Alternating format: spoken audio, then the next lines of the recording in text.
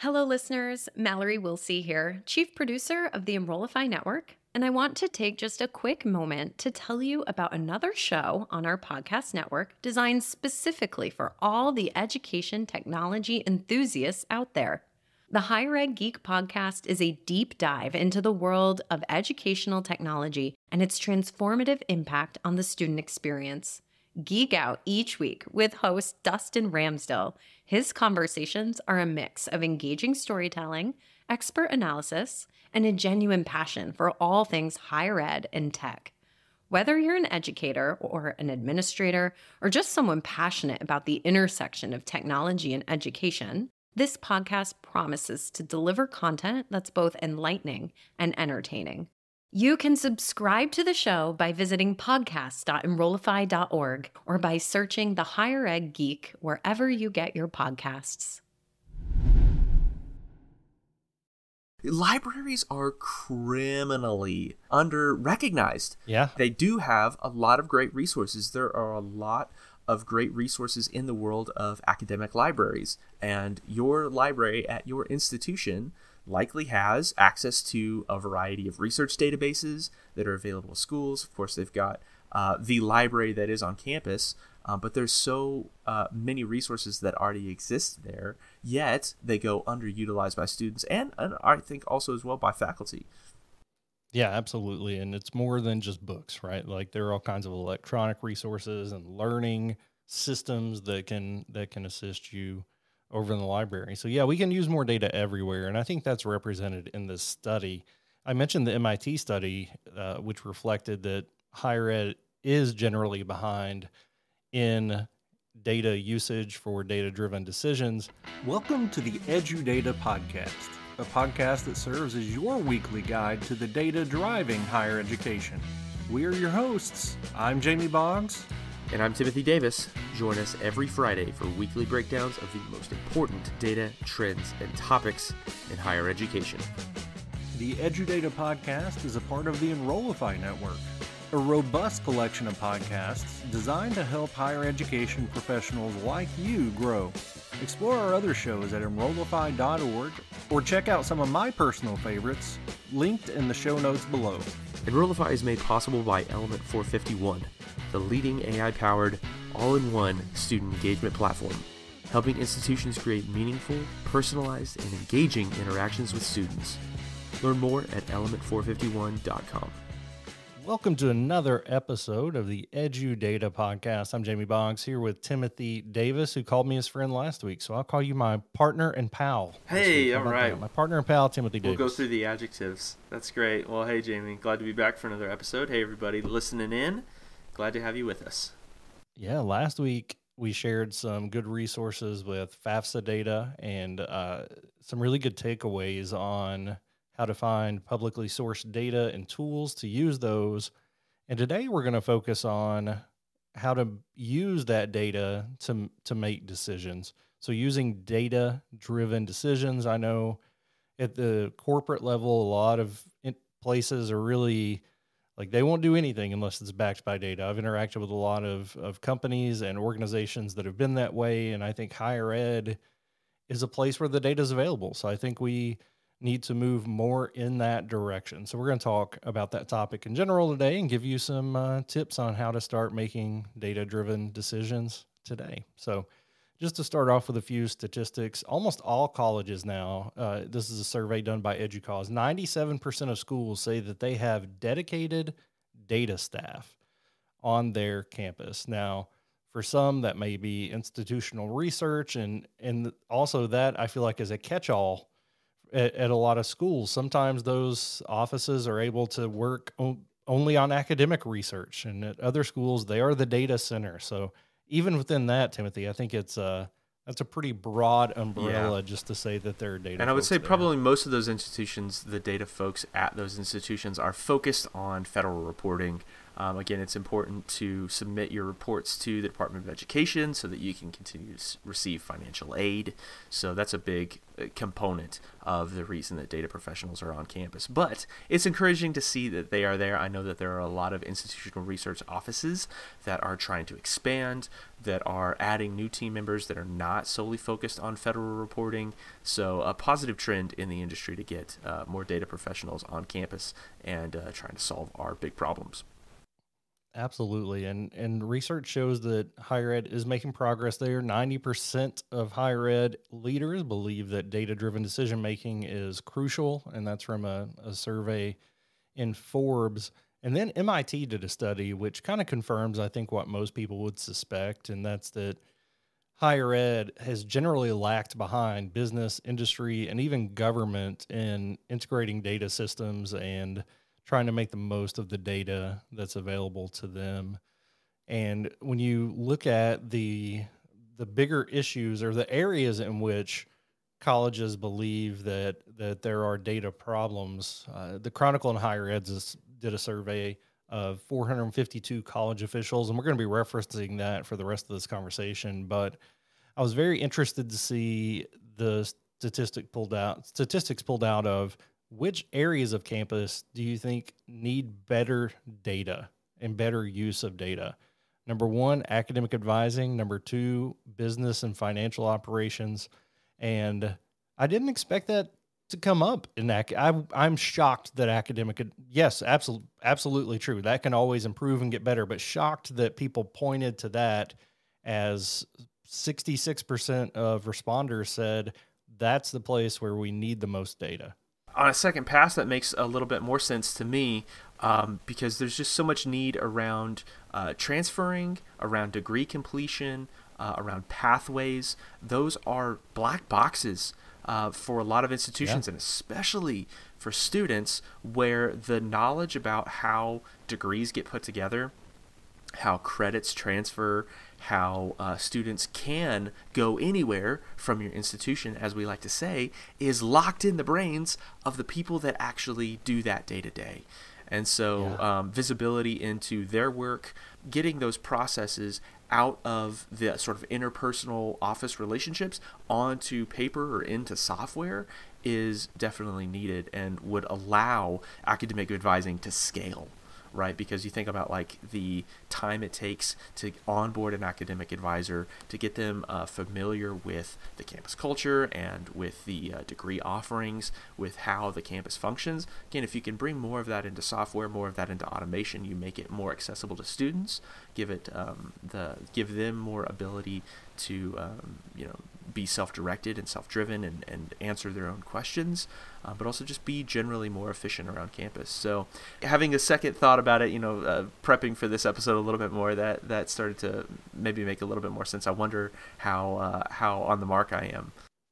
No, I think you're right. I think that black box piece is huge because if you look at admissions and recruitment and then even financial aid, those are kind of in the middle of the pack. 54% and 45% respectively said more data is needed there. And I think that's because most people assume there is data there. Admissions is a big numbers game, and I think everybody knows that. And obviously financial aid's dollars. So we see numbers and we just assume that the data is there and being tracked, which it is, but can always improve, of course. It's definitely there. Is it being tracked? That's the phrase that's doing the heavy lifting there. The one that really surprises me is business and financial operations. We don't have enough data on that. Y'all, we got to get our money right. That's everybody's paycheck, y'all. We gotta have some visibility. That's keeping the doors open. Right. Yeah. So 61% of respondents to that survey said that better data was very needed at that juncture. Yeah, I wonder if those people just want to raise. Interesting that on the other end of the spectrum, the bottom two with only 31% and 27% respectively saying that there is very needed more data, or data is very much needed, is residence life and libraries. I have a background in residence life, and I think that's an issue where people just don't think numbers are as important. Of course, you have to fill the beds, but as far as actual student service, I think there's not a lot of data that is thought to be there, but of course that can change as well. And then as a math person, I know where the library was on my campus, but I can't speak to their data. I never went there. Libraries are criminally under-recognized. Yeah. They do have a lot of great resources. There are a lot of great resources in the world of academic libraries, and your library at your institution likely has access to a variety of research databases that are available to schools. Of course, they've got the library that is on campus, but there's so many resources that already exist there, yet they go underutilized by students and I think also as well by faculty. And it's more than just books, right? Like there are all kinds of electronic resources and learning systems that can assist you over in the library. So yeah, we can use more data everywhere, and I think that's represented in this study. I mentioned the MIT study, which reflected that higher ed is generally behind in data usage for data-driven decisions. But what did this Chronicle survey say as far as what people on campus believe where they stand? Yeah, absolutely. I think that it says basically the same thing. 73% of the respondents said that higher education compared to the corporate world is behind when it comes to using data to improve operations and serve its mission. So yeah, I think a lot of agreement there. But we tend to view ourselves at least about the same as other institutions. So I think there's maybe a lack of urgency there, that we recognize that the industry as a whole is behind, so we're not as urgently trying to catch up. 56% of respondents rate their institution against other institutions as about the same in its ability to make decisions that are informed by data. Hey, it's Mallory. Exciting news! I'm hosting the Engage Summit in Raleigh on June 25th and 26th, and I'd love to meet you there. Together, we'll dive into the mind of the modern student, what fires them up, how they interact, and what they expect in today's digital age, and how tools like AI help put them in the driver's seat of their education. We have some terrific speakers, including our closing keynote, New York Times best-selling author Jeff Selingo. Sessions will dig into practical ideas and innovative strategies to get your team more student-centered and ready to adopt AI. And many of your favorite Enrollify hosts are presenting too, like Jamie Hunt, Jenny Lee Fowler, and Brian Gross. Use the discount code Enrollify50 for an extra $50 off your registration. Learn more and register at engage.element451.com. We can't wait to see you there. Yeah, you're right. I think the lack of urgency is kind of what causes this problem. And I think part of that survey is exactly what you said. I wonder if part of it's also pride. It's like, yeah, we're as good as our peers, whatever that may mean or whatever. Very few, just 15% believe they're ahead of their peers. So I'd be interested to know who is represented in that 15%. I find that pretty fascinating. How can you make better data-driven decisions? Now, Harvard, their Center for Educational Policy Research, has put out a self-assessment on how your institution is using data to make decisions. I'm going to put that link in the show notes, and to some degree that guides the rest of this conversation, but just know that there are ways to assess kind of where are we in these different areas. And the first one I want to talk about is just getting a baseline. You can't measure what's happening now if you don't have anything to measure it against. So that's historical data, historical trends, and like we said, that data lives somewhere, right? But you have to know what you're measuring against. And a lot of that has to do with what goals am I looking at? Are we looking at our ROI being enrollments? Is it applications? Is it actual financial aid dollar amounts, grant funds, whatever that may be? You need to know what that looks like historically so that you can set goals and measure those goals. So you have to have a data baseline. Once you have that baseline, you set your goals, you need to set up some kind of ongoing data monitoring. Summative assessment's great, whereas you can, at the end of the year, let's look back at what we did this year. Let's have a party and look at our numbers. But it's ideal to be able to look at it with measurements and milestones throughout the year. And then that way you can say, where were we at this time last year? Where were we with this population in recruitment at this time over the last 5 years? Which way are we trending and how's that going? And there's so many tools, Timothy, that you can use to measure this data in an ongoing way, so that it's not again, like you said, it's kind of like a black box. It's like, well, we did better than last year. Don't really know why or how or when, but it was better this year. Right. Yeah. And I think that this can be done incrementally, right? I mean, looking at like the average sort of data-driven decision-making process that happens on a campus right now is probably institutional research is aggregating up the data that they need to send to the DOE, and they're getting that into their spreadsheets or into their reports or however that needs to be constructed or however they like to construct it internally. Maybe they've got it in a database. Cross your fingers they've got it in a database, but they very well could just have that baby in an Excel spreadsheet. And hey, the world runs on Excel. If you didn't know that, it's running on Excel 97. Like, it's not even running on the 2000s version of Excel. And you can use that data. That doesn't make It's it bad not at all. data. It's just a matter of getting it together. Right. I mean, just thank your stars it's there. Right. Some folks maybe even went fancy and connected that Excel spreadsheet to an Access database. If you did that, give yourself a pat on the back. That is some next level stuff. Also, let me introduce you to some more fun things than Microsoft Access. Yes, more usable Microsoft Access will software. make you pull your hair out. But I am bald. That's what happened.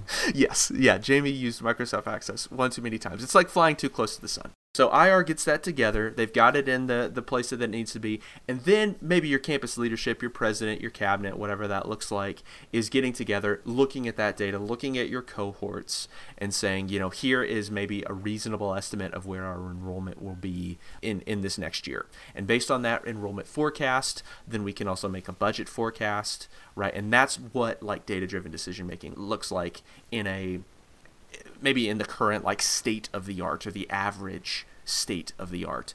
But, talking about getting a baseline and then implementing ongoing data monitoring, right? That I think is maybe the next step, right? So instead of doing year over year aggregates, maybe start going to quarter by quarter or term over term. See if you can pull that together so that you can start to see these trends emerge a little bit faster than year over year. Because even looking at term over term, right, you're starting to see a closer to real-time estimate of like when certain events happen. You're talking about like when campus tours happen or when enrollment orientations happen or whatever that may be. What do our numbers do around those times, and how can we gauge the success of those things against how that shifts the data?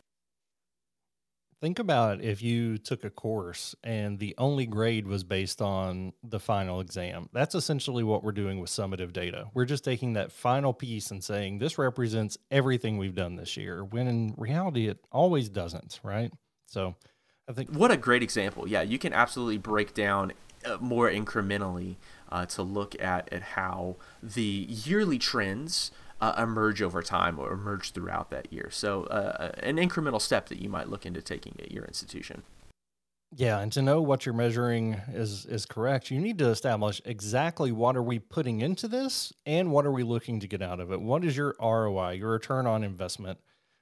Getting to that key stat of dollars per enrolled student would be huge for anybody. That's really difficult to do because students bring different financial aid packages. You have to factor in how long they're at the school. So it's really tricky, but you have to have something, whether that's we need this many enrollments. So let's say you're trending upward in your enrollment. Your goal for next year is to increase by 10% more enrollments, but you actually budget, let's say a miracle happened and you got a 25% increase in budget and you increased by 10% enrollment.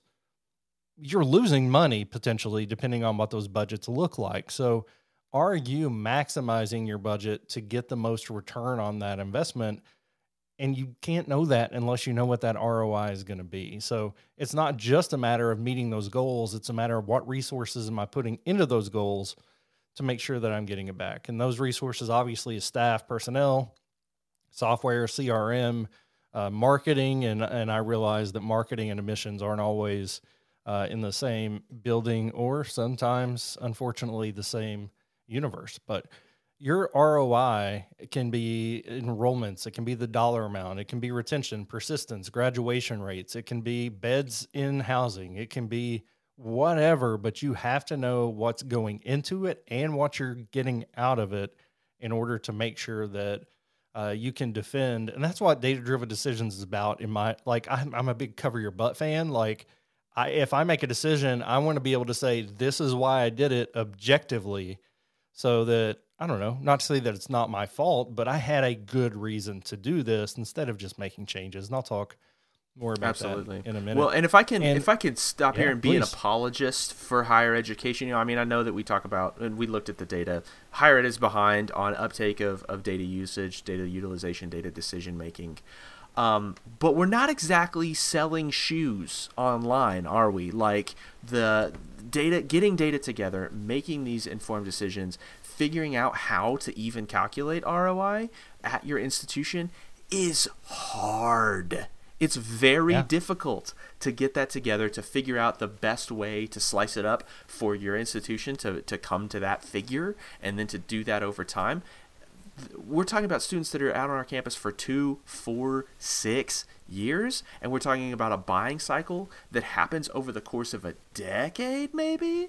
Like, this takes a lot. It takes a lot. And so getting your head around that, getting the data together to understand that progression and that development of a student into your institution is hard. So, again, for as much as we're going to say, higher ed is behind, higher ed is not behind for bad reason, right? We haven't exactly been lazy here, and please don't hear us being accusatory. And I think that that's important to keep in mind as we talk about these tips and again, just try to advance the industry, try to get us going and give us practical ways to move forward and to continue to advance. I certainly don't mean to be dismissive. That's not the deal, right? The rising tide raises all ships, right? Let's all move in the right direction. There was a study done by BARC Research, BARC. I spent more time looking to find out what BARC stands for than I probably should have. I can't find it. So BARC Research, this says that basically big data users, so companies, higher ed institutions, corporations that use data in a major way ultimately cut their overall costs by 10% by using more data. And that's hard to convince somebody of in higher education. A lot of times we need more money. We need a data person in admissions. We need that. And I know a lot of places do have that, and some wish they had it, but that can ultimately, let's pay somebody whatever a year, and that person's work is going to save us so much money that it's a good return on investment. We've mentioned before that even if you can't go out and hire more data people, we totally understand, like, budgets are tight. Higher ed already has a recruiting and talent crisis on its hands. If you can't go out and hire those people, try to train your folks internally. If you've got business analytics courses or even a computer science course, get your folks in those classrooms to at least audit them and see if you can start to upskill your existing staff. Where I wanted to go with that as a way to tie in another podcast, if you caught a recent episode of In Your Element, which is our sort of Element 451 user podcast, hosted by Brendan and Daniela, they talked to Pitt Community College in North Carolina about their operations team, their CRM operations team, effectively, which is a cross-departmental team that gets together and are like the power users of their CRM, right? And they each have their own sort of responsibilities and domains of expertise. I think that it would be very possible to implement a similar system for data and for reporting, and then ultimately for data-driven decision-making. Pull together the constituents across your university that maybe have the deepest skill sets for data and analytics, and get them together to be able to put together a comprehensive system and use a piece of software or use a solution really effectively. Absolutely. And that's a great segue into my next point. I only have a few left, I promise, but getting up to date on best practices. Use those people, like you said, audit courses, send people to conferences. A lot of webinars are available. Enrollify does webinars all the time with this exact kind of thing. There's so many resources out there, including the dashboard we shared last week for the FAFSA and all kinds of research publications. There's no reason not to be up to date. Again, I know it costs time. That's what it costs, right? But again, investing in that will ultimately save your department and your institution money. And then try new things. If you're learning about these best practices, no, we've never done that before. But if you're looking to be more efficient and everybody in the industry said this works, let's give it a shot. Doing the same things the same way we've always done them is always one of our biggest mistakes. You can call Blockbuster Video and ask them about that. We need to evolve and implement new things. And then once you do, assess those things. So you have to give them time. You can't make a big adjustment, add to your out-of-home marketing budget, and then give it a month and throw it away, right? You have to give it time to work. The ideal situation we want to be in is where we have a culture where every decision you make can be backed up by some type of data. You can defend that in your staffing, your budget, your strategies, and your overall philosophy at applying your, again, your culture to whatever those outcomes are. So build your decisions around data, and then you won't have to worry about going out and finding the data to support that. Yep. And just to bring that back around and mention that Harvard Center of Education Policy research self-assessment, definitely have a look through that and see if you can complete it, not just as a self-assessment exercise, but also just as a learning exercise, because the questions that you'll encounter in that survey might frame the problem or just bring new terms, new ideas to light for you that you might be able to explore on your campus. And once you go, and I'm going to send a link to the self-assessment, because I think you need to start with that baseline of looking at yourself, but they have a ton of other resources, case studies and kind of guides for optimizing your data usage. So a lot of good resources over there. Make sure you, again, it's a free resource. Take advantage of that. So I'm off my soapbox. We're going to make data-driven decisions and say that our investment in over 20 minutes of a podcast is the perfect amount to get an ROI. Is that all right with you, Tim? Absolutely, yeah. I think we probably solved it. So yeah, I think we're good. All right, we'll be back next week, guys. Thanks for hanging out with us. Yeah, I was going to say, if you're on LinkedIn and you want to connect and talk about this more, we can obviously talk about it ad nauseum. So please drop us a message or reach out and connect. We'd love to talk to you some more if you want to brainstorm or just talk about your current situation and ways that you can incrementally improve. We'd love to talk about that and maybe even get some ideas for the podcast stuff that we could talk about. Yeah, we're eager to learn from you as well. So get with us for sure. See you in the next one. The EduData podcast is part of the Enrollify podcast network. If you like this podcast, chances are you'll like the other Enrollify shows too. Our podcast network is growing by the month. We've got a plethora of marketing, enrollment, and higher ed technology shows that are jam-packed with stories, ideas, and frameworks, all designed to empower you to be a better higher ed professional. Our shows help higher ed marketers and admissions professionals find their next big idea and feature a selection of the industry's best as your hosts. Learn from Jamie Hunt, Artis Cadu, Dustin Ramsdale, Jeremy Tiers, and so many of your other favorite leaders in higher ed. Enrollify is made possible by Element 451, the leading AI-powered all-in-one student engagement platform helping institutions create meaningful, personalized, and engaging interactions with students. Learn more at element451.com.